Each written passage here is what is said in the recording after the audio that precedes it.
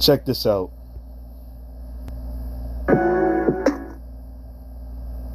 There is a reason black men have not historically been in the home. There is a reason black women have historically struggled on their own to hold households together. Because we dealing with the after effects of that's been happening to us for centuries, we get to blaming each other and like that. Am I saying that a man individually is not responsible for his children?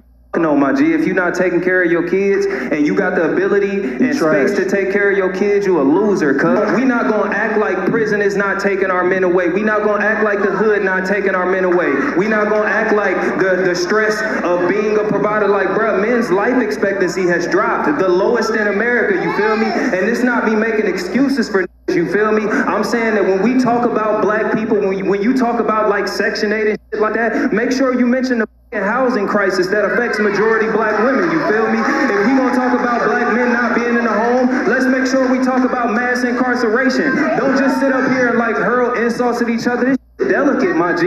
These people tune into this. They gonna go home with these opinions in their mouths and beat up on other black people because we say up here, bruh. It's facts that have to do with this conversation.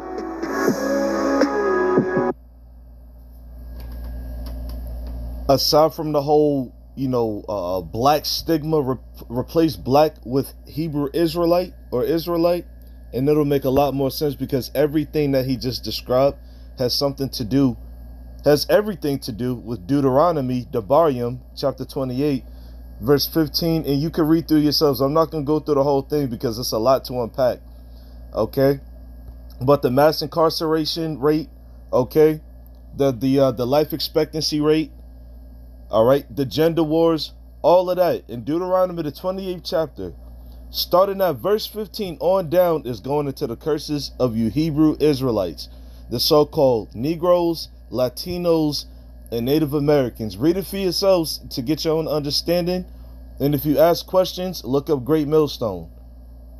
With that being said, Shalom.